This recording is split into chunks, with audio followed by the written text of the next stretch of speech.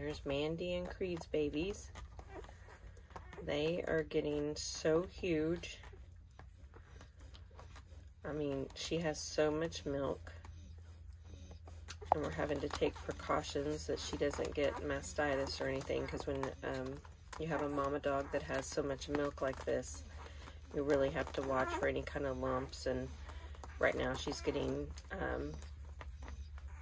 warm compressions and massages, and she's getting supplements too to help where she doesn't get clogged milk ducts. And so there's a whole lot more that goes into breeding than people realize, but I love every part of it.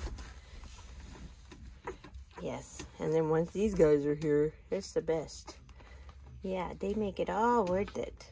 They are just so precious, so dependent. So we have red male, we have sage girl right here, and I've already changed their collars once, and I'm gonna have to change them again. Here's purple, because look at these necks on them. They're like huge. Here's blue. These purple is just she's a tank. So here's pink, blue, and this is turquoise down here. So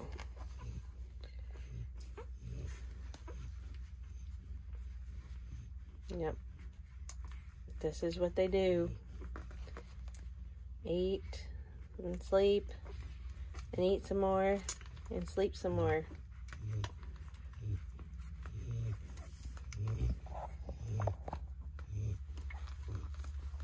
And Mama is out, I think. It's dark. I gotta get my light on over here, but she's a very good mama.